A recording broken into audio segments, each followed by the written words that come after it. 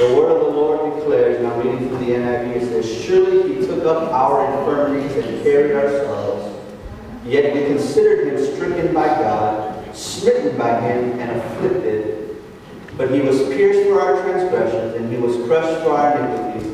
The punishment that brought us peace was upon him, and by his wounds we are healed."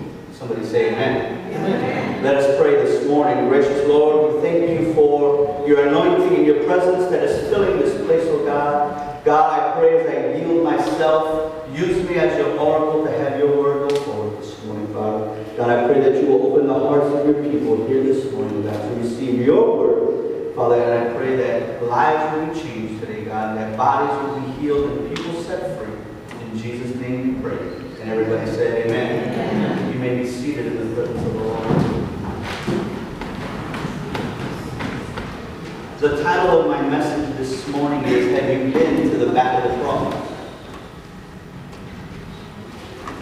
The Lord dealt with me on this message about 2 or 3 months ago during my devotion time. And this is a scripture that we all know, are very familiar with. We've heard it millions of times.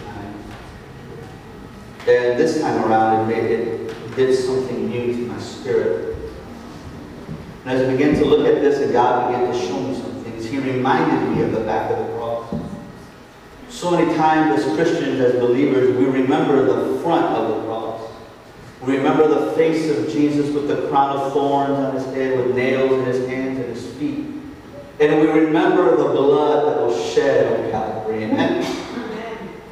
And we remember the front of the cross as the place where we give our life to Jesus, where we surrender our life to God.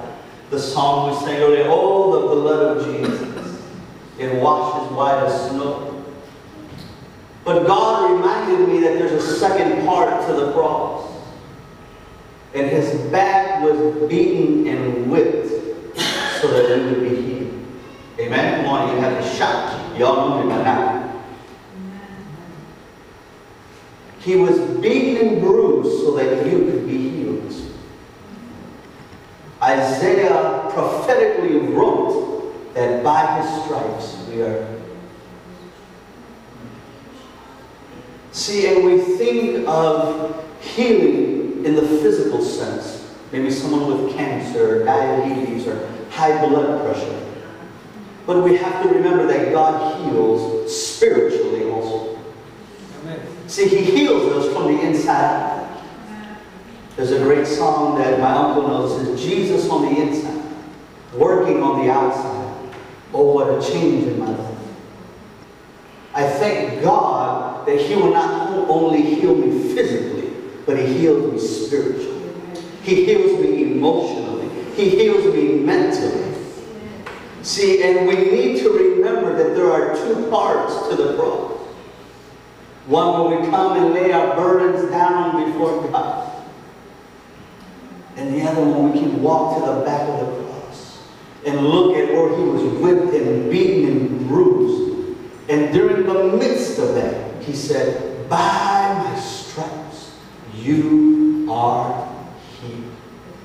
Amen. See, and you notice when God speaks, He never speaks in the present tense, or in the past tense, I'm sorry.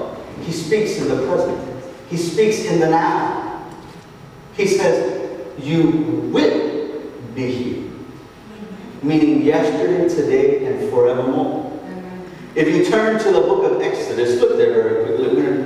I love the sound of Bible pages turning. Exodus 15:26. See, God likes when His Word, when He hears the Bible flipping the pages, and the devil gets upset. Exodus 15:26. I want you to get there real quick. I'm going to show you how God speaks in the now. Even in the Old Testament, as God was bringing the law. Exodus 15:26. Are we there?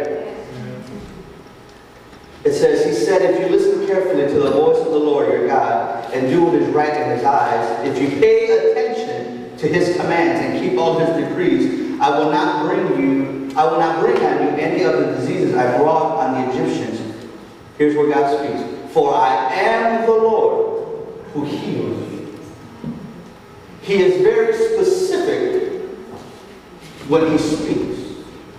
See, God says, I am. See, a lot of times I know churches that preach that, oh, God doesn't heal the sick anymore. That was just for the Bible days. That's when Jesus walked the earth.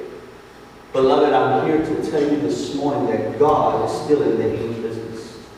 Oh, you must take the time to shout. Say amen right there. I said, God is still in the healing business. Amen.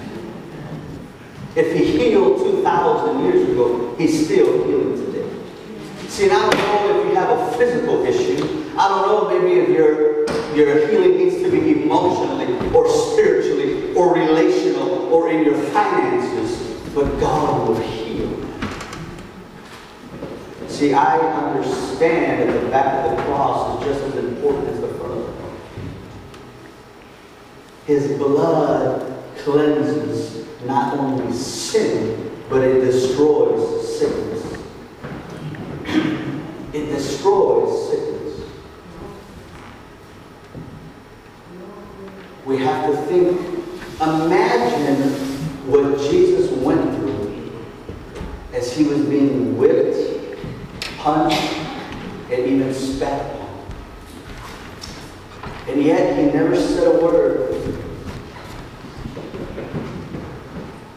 He took the punishment so that you wouldn't have to.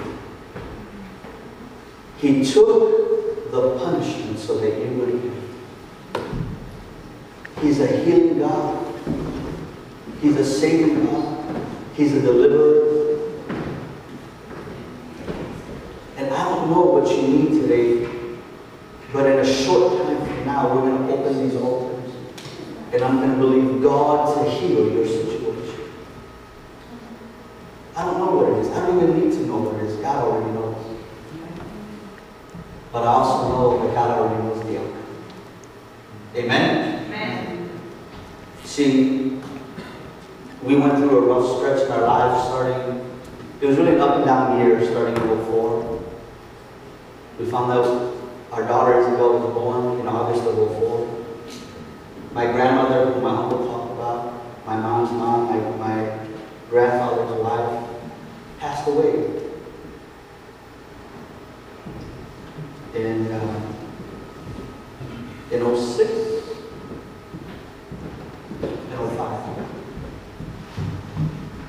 A woman of God who played that piano. And I thought as she was stricken with this sickness, I said, God, why are you doing this?